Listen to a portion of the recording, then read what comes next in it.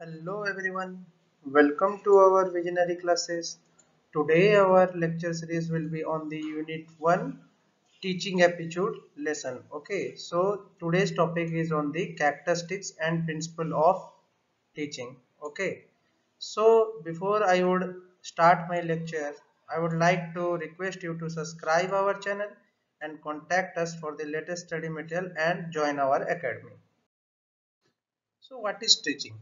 Okay, so teaching is a process of interaction. Okay, so you can see in the picture when a teacher is interacting with the what students. Okay, here the teacher is interacting with the students. So the two component of teaching are teacher and student. So they are interacting with each other. Okay, through different kinds of methods. Okay, so the characteristics of teaching that we will see here is what, let's see, to provide the guidance and training in the dynamic environment. Okay, so the first characteristics of teaching is to provide the guidance and training in a dynamic environment.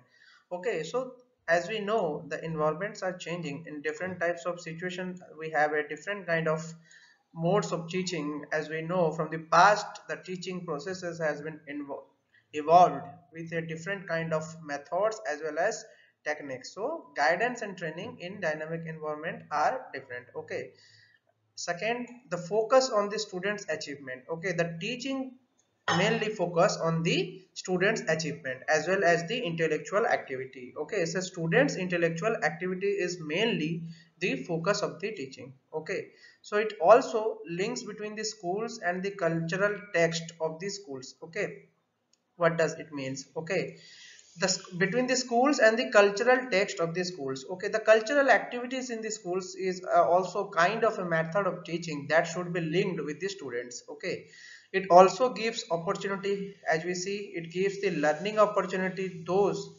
who are effective and efficient. Okay, it always give a learning opportunity to those who are effective and efficient. It also adjusts the students in a society and environment. It helps the student to go and adjust in the society because they learn the things. Actually वो understand करते हैं कि किस तरीके से एक environment में जिंदा रहना है, क्योंकि आपने टीचिंग की है तो आपको सब चीज की नॉलेज होती है, ठीक है।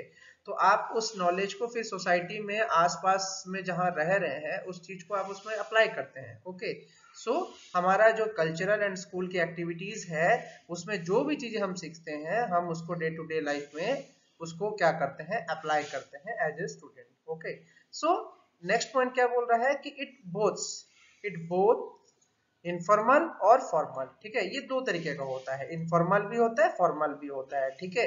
इनफॉर्मल में थोड़ा मतलब उतना टीचर फ्रैंक नहीं होते हैं, फॉर्मल में वो तुमसे फ्रेंडली नेचर होना चाहिए। तो दोस्त दोनों होती हैं, ठीक है। तो आप फॉर्मली भी एक्ट कर सकते हैं और इनफॉर्मल भी एक्ट कर सकते हैं। ये एक आर्ट भी होता है और एक साइंस भी होता है। Teaching is a art also, teaching is a science also, ठीक है। इसमें साइंस की भी उतनी ही इंपॉर्टेंस है जितनी इसकी आर्ट की इंपॉर्टेंस है। टीचिंग एक तरीके का आर्ट ही होता है, ठीक है। तो it encourages the learners to learn more and more. Okay, हाँ, टीचिंग एक प्रोसीजर है कि जिससे आपको लर्निंग के प्रोसेस को एंजॉय करने की वो डेवलपमेंट होती है। तो ये क्या है कि आपको एनकरेज किया जा रहा है। एक टीचर होता है, देखिए यहाँ पे जैसे टीचर कुछ बच्चों को एनकरेज कर रहा है through different kinds of methods and he is encouraging the students to learn more and more. Okay, साथ ही साथ ये कंटिन्यूअस और एक इंटरेक्टिव प्रोसेस होता है क्योंकि स्टूडेंट्स का इंटरेक्शन टीचर्स के साथ हमेशा होता रहना चाहिए। और ये कंटिन्यूअस प्रोसेस भी है, मतलब कंटिन्यूअसली तुम्हारा इंटरेक्शन जो हो रहा है वो एक टीचर के साथ हो रहा है, ठीक है। बात यहाँ आती है, ठीक है। Now it also tells that curriculum goals are effectively aligned. Okay, हाँ, अब बात आता है अब टीचिंग करते क्यों है, ठीक है। टीचिंग एक पर्टिकुलर पर्पस को फुलफिल करने के लिए करते हैं या तो एक गोल को अचीव करने के लिए करते हैं। लेकिन एक टीचिंग प्रोसीजर में क्या होता है कि टीचर एक आपके गोल को सेट करने में एक प्रॉपर मेथड जनरेट करता है, ठीक है। एक प्रॉपर प्रोसेस जनरेट करता है, एक प्रॉपर अलाइनमेंट होती है कि आप किस तरीके से टीचिंग प्रोसेस को आगे अपने जिंदगी में लेके जा सकें, ठीक है। तो एक करिकुलम, एक गोल डिसाइड होता है जिसमें टीचर आपको गाइड करता है, ठीक है। इसके साथ साथ क्या है कि creative, inclusive and cohesive learning communities. ये भी जरूरी है कि आपकी कम्युनिटी बेस्ड लर्निंग भी होनी चाहिए, सबके साथ इन्वॉल्वमेंट होना चाहिए क्लासरूम सिस्टम में, तो वो भी बात आता है। ठीक है, knowledge important to students in effective way. हाँ, ये भी चीज है कि कैरेक्टरिस्टिक्स ऑफ टीचिंग जो होती है उसमें नॉलेज जो होता है इफेक्टिव वेज में आपको बताना पड़ता है। सपोज करें आप अगर एक बच्चे को, उसको अगर चीजें समझ में नहीं आ रही है, वो एक छोटा सा बच्चा है, तो आपको उसको क्या करना पड़ेगा, आपको उसको किसी गेम के थ्रू या किसी डिफरेंट मेथड्स के थ्रू, जैसे कि किसी मूवी के थ्रू या किसी तुम आपके बोले तो एक्सपेरिमेंट के थ्रू उसको समझाना पड़ता है। तो आपको इफेक्टिव वे ऑफ जो होता है टीचिंग, ठीक है, वो आपको देखने को मिलता है एक अच्छे इफेक्टिव कैरेक्टरिस्टिक्स ऑफ टीचिंग में। ठीक है, तो नॉलेज इंपॉर्टमेंट भी एक यूजफुल चीज होता है। ठीक है, फिर आते हैं variables. Okay, the variables associated with the teaching. Okay, moving on to the variables associated with the teaching. तो वेरिएबल्स क्या होते हैं कि तीन तरीके के वेरिएबल्स होते हैं एक टीचिंग प्रोसीजर में। जो पहला वेरिएबल है वो होता है आपका डिपेंडेंट वेरिएबल, जो कि स्टूडेंट होता है, जिसको who is subjected to change, जिसको चेंज किया जाता है और डेवलप किया जाता है थ्रू टीचिंग प्रोसेसेस में।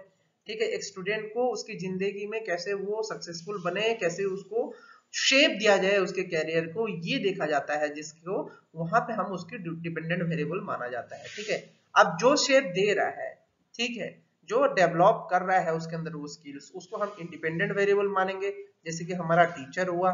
ठीक है, और इंटरवेनिंग वेरिएबल्स क्या होते हैं कि मेथड और कंटेंट जो यूज कर रहा है टीचर, क्या एक स्टूडेंट को गाइड करने में, ठीक है, डिजायरेबल इंटरेक्शंस और between the dependent and independent variables की बात चल रही है। ठीक है, इंडिपेंडेंट और डिपेंडेंट वेरिएबल्स के बीच में जो एक particular type of interaction, way of interaction, ठीक है, मेथड्स एंड कंटेंट जो यूज हो रहे हैं उसको हम इंटरवेनिंग वेरिएबल्स बोलते हैं। ठीक है, अब चलते हैं प्रिंसिपल ऑफ टीचिंग पे। ठीक है, तो पहला प्रिंसिपल हम पढ़ रहे हैं प्रिंसिपल ऑफ मोटिवेशन। ऑब्वियसली अगर आपको स्टूडेंट्स को पढ़ाना है तो उसके अंदर क्यूरियोसिटी जरूर होनी चाहिए नए चीजों को सीखने की, तभी आप एक उसको बोलेंगे कि वो अच्छा पढ़ाई हो सकता है उसका। ठीक है, फिर आता है प्रिंसिपल ऑफ एक्टिविटी।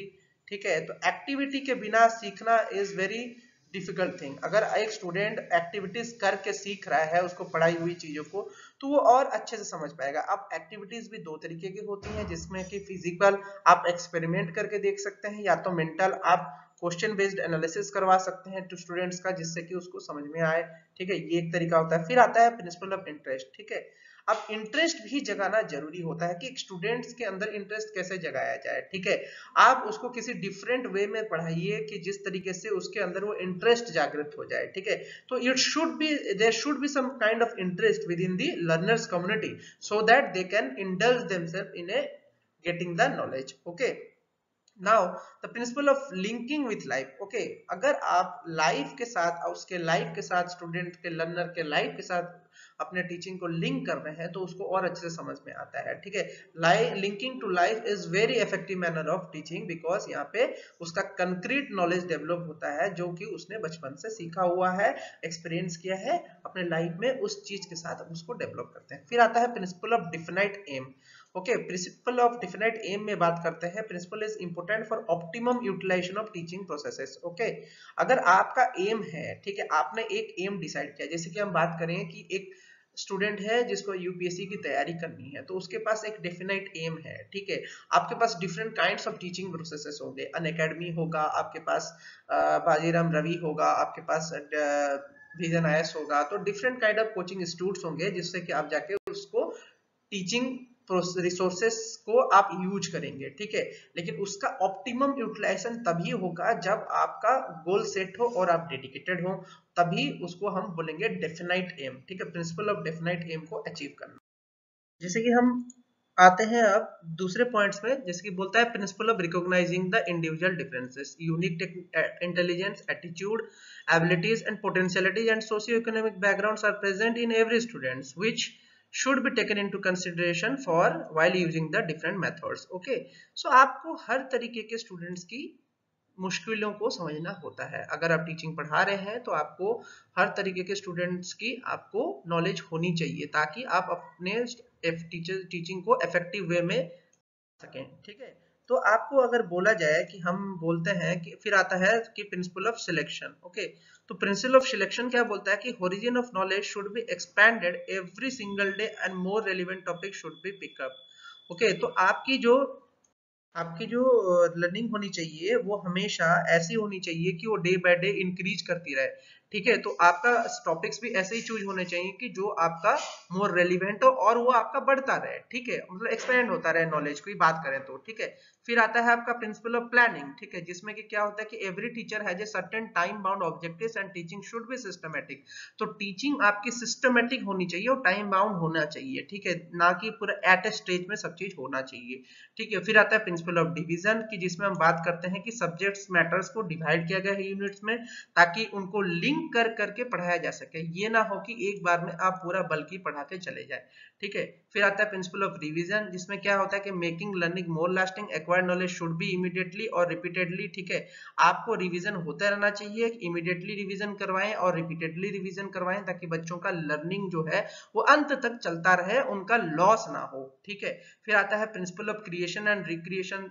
इसमें क्या होता है कि this principle is must to make the classroom more humerus and creative. ठीक है, तो क्लासरूम मोर क्रिएटिव और ह्यूमरस होना चाहिए, कि जिससे आपका जो क्रिएटिविटी है वो बढ़ जाए क्लासरूम में, तो बच्चों को और अच्छे से समझ में आएगा। ठीक है, तो इस तरीके से क्रिएटिविटी आपको बनानी पड़ेगी। आपको वीडियो एड्स यूज करने होंगे, आपको different kinds of online teaching use करनी होगी, जिस तरीके से बच्चों को और होलिस्टिक वे में समझाया जा सके। ठीक है, फिर आता है प्रिंसिपल ऑफ डेमोक्रेटिक डीलिंग। ठीक है, इसमें क्या होता है कि आपका Intel student in planning and executing the different activities. ठीक है, आप स्टूडेंट्स को कुछ टास्क देते हैं और उसको एक्टिविटीज में इन्वॉल्व करते हैं, कि जिससे पता चलता है कि उसकी जो लर्निंग हुई है वो किस तरीके से हुई है, और इसकी सेल्फ कॉन्फिडेंस और सेल्फ रेस्पेक्ट जो होता है अमंग द लर्नर्स, उसको क्रिएट करने की आप कोशिश करते हैं एग्जाम्स देके। फिर आता है हमारा three types, different types of basic requirements in the teaching. ठीक है,